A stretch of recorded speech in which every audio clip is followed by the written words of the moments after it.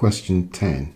I have got a trapezium. As a trapezium, again, you got two parallel sides and a perpendicular height, and then you got a slant. That's a trapezium. We need to calculate the length AC. So the length from there to there, so that will be the AC we need to calculate. So why don't we just draw that straight line to meet that point where we need to calculate? So that's length AC. We need to calculate. It's a right angle triangle. You can see, I know I need to calculate that length AC, but I don't know this side. I need to know that and that to be able to calculate that, because it's a right angle triangle. So you always need two values to be able to calculate a third one. So to find this, I may have to do something special. I may have to calculate the, I want to find that length. I know if I draw a line across here, you see, right, I know I can find this length. Yes, let's call this length A, and let's call that B, and let's call that C. C is the longest side of this. This is right angle triangle. I know what that value will be because I know this is 3 and the whole thing is 8, so that has to be 5.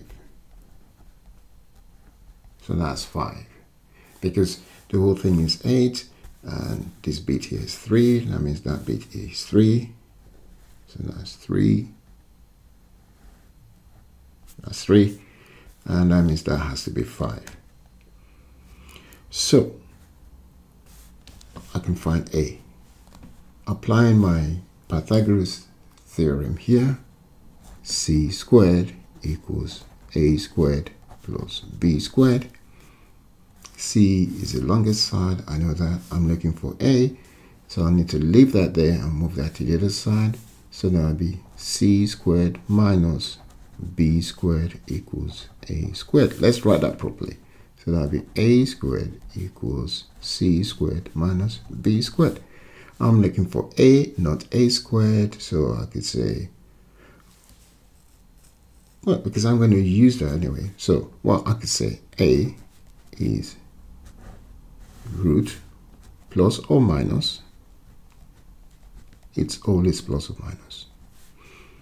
C squared minus B squared.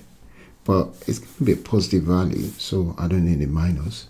So A will be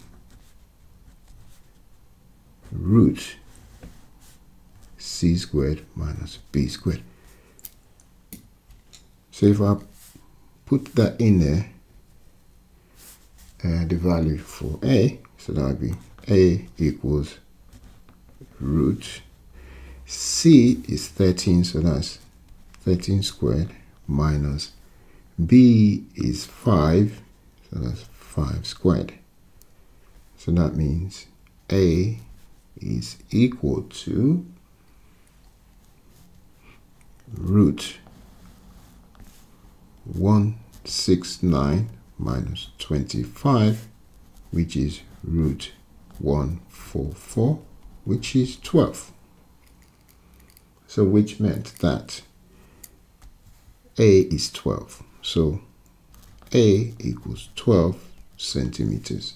If A is 12, now I can find this one here, the AC, because I know that this is now 12 centimeters. Okay, so I'm using the same thing now to find C.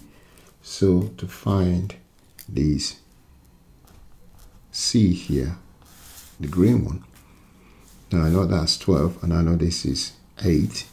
So I can say C squared equals, well, I could go straight into the formula by saying C equals root A squared plus B squared. So I know what I'm doing now. So that would be root. Now, this is 8 squared and 12 squared. So that's 64 plus 144. Right? 64 plus 144 is root 208. Right? So root 208. And we want that in 3 significant figures. So what I need to do is bring my calculator in there, or you can just punch it in if you're not sure. So I went a bit far here.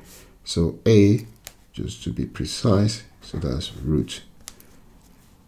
A is 12 squared, so that's 12 squared plus 8 squared. That's how I get my 12 is 144.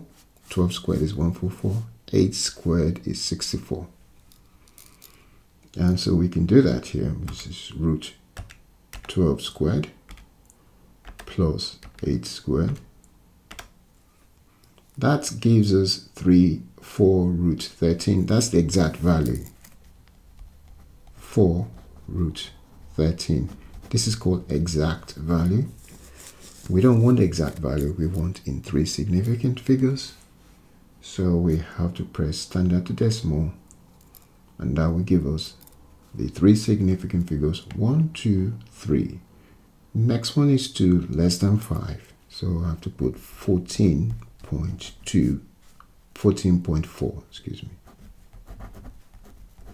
centimeters. So C equals 14.4 centimeter. 3 significant figures.